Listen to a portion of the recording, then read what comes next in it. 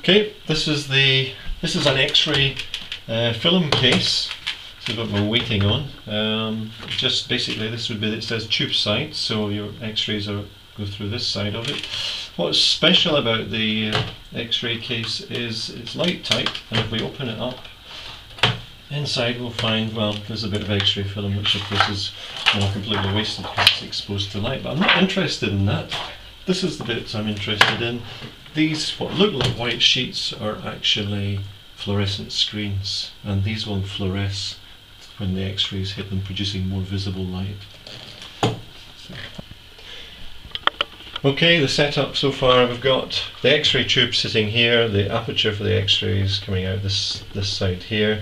Our fluorescent screen is positioned at this side, so the X-rays are hitting that. We have a low voltage supply here that's variable for the heaters, and we have a high voltage supply for the anode here, which is variable up to 30,000 volts, and a meter to measure it. We also have the variac for adjusting the motor speed on the anode.